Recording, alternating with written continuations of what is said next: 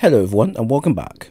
As of recently, there's been a large uptick of users talking about Buried Bloodline usage and builds, and a lot of this is coming from the recent cross-battle build video he did. Within this video, a user showed off just how well perfected the weapon is when used outside of his area of expertise, which got me looking into the more builds based around it. Anyway, long story made short, there's not much builds available, so I'm going to show you a build that is actually quite slept on. The Renewal GRASPS and Buried Bloodline combo is a combo that fixes Renewal and Stasis' overall issue when it comes down to Endgame.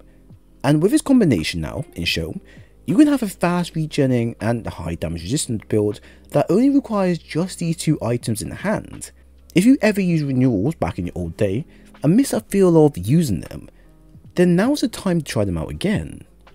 So start with Subclass, you want to have Touch of Winter, where your dust field grenades have increased slow field size, and create a small stasis crystal upon use. Then you want Grim Harvest, where defeating slowed or frozen combatants create stasis shards, which also grants melee energy. The following aspect provided will grant extra uptime for our stasis abilities once in effect, and also grant us near unlimited shards that benefits our melee overall. Dust fields combined with renewals will provide a 25% damage reduction towards us and our team, while also penalising enemies with a 50% damage reduction if within its radius. With the combination of Devour, this will make our character as tanky as a Stasis Titan user, or Strand Titan user. For Fragments, we have Whisper Endurance, where slow from your abilities lasts longer. Whispers of Shards, where shattering a Stasis Crystal will boost your grenade recharge rate by 500% for 6 seconds. Whispers of Fissures, which increases the damage and size of crystals or frozen targets. Whisper Conduction, where nearby stasis shards track to you, and Whisper of Rhyme, where collecting shards will grant you a small amount of overshield. With how strong stasis hunters already are with their flexibility of skills, you're getting the best of the best when choosing them over Titans and Warlocks.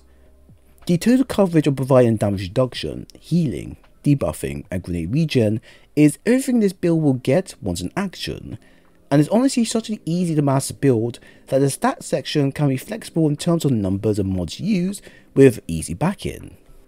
For the mods and stats, we're going to invest into Resilience and Discipline as the main stats overall.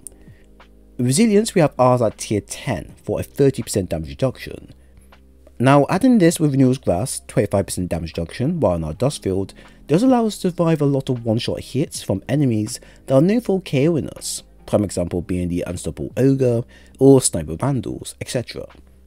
With this being the case, I can see this being useful for when you need to play risky to save an ally or deal extra damage up close, although do remember it doesn't make you invincible to hits.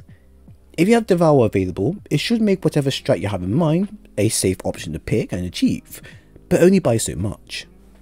Discipline at tier 10 with Grenade Kickstart will provide a 46-second cooldown via Renewal's Grasp, which is fairly fast now compared to its nerfed form before. Once you apply Whispers of Shards and Devour secondary effect via Bloodline exotic trait, you can get much further reduced cooldown to roughly a 30 to 20 seconds at best. Since Renewal's nerf has been drastically fixed over time, you can use this build without Buried Bloodline if you don't have it just of yet.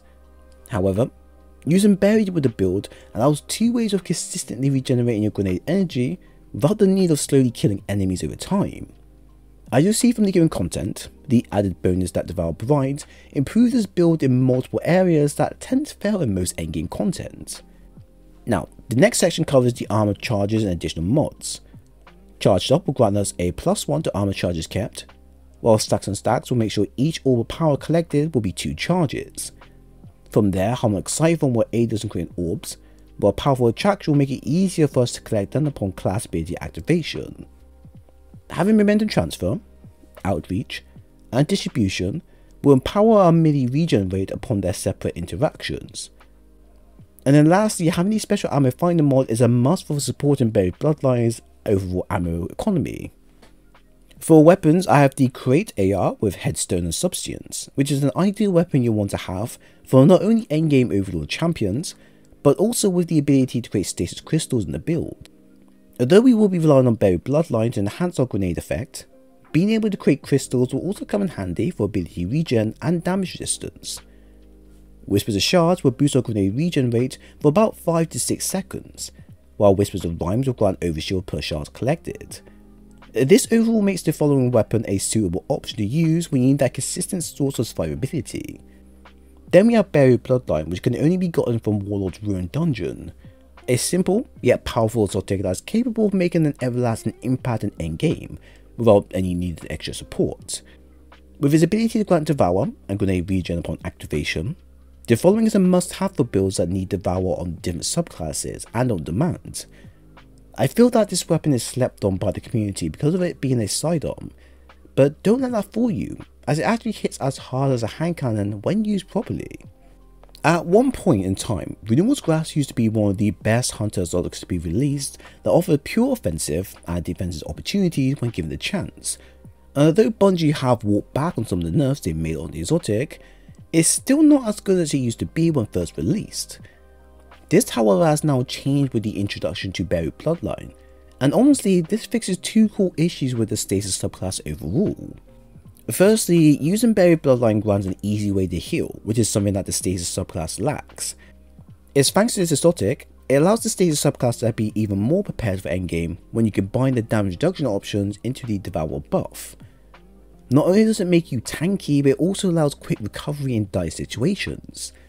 Secondly, with the Devour effect active, it will also activate Devour's secondary effect, or grant a grenade energy back per kill. You remember when I said Renewal's GRASPS' core issue was its low cooldown rate for its own grenade regen? Well, this exotic fixes that issue straight away. It's this one effect via Buried Bloodline that not only fixes the Stasis and Strand subclasses' missing healing feature, but the free grenade regen allows such a build to once again flourish. So what do you get out of the build now? Well, you have a 25% damage reduction via your dust-filled grenades, even faster grenade regen upon activation, free healing that can be activated whenever, easy class ability regen for all areas, and a free O-shield via shards. This is truly a peak Stasis Hunter build that I've ever seen, and with how strong dust-filled grenades are and the Hunter super is in pretty much everything in game, you'll be sore not using this to its fullest potential. So overall, what was there not to love with this build? It fixes the core issues that have been present with the class since its introduction, and now it can dominate endgame in a much more safer manner than ever before. But what do you ultimately think of this? So there we have it. I hope you all enjoyed the build breakdown. If you have any thoughts on content shared, then please leave a comment below. While at the same time, if you enjoy the content and want more of these videos in the future, then leave a like and a sub out here. I will leave a dim link for the build below. And if you want more stuff like this, then I have playlists available covering all types of builds you desire.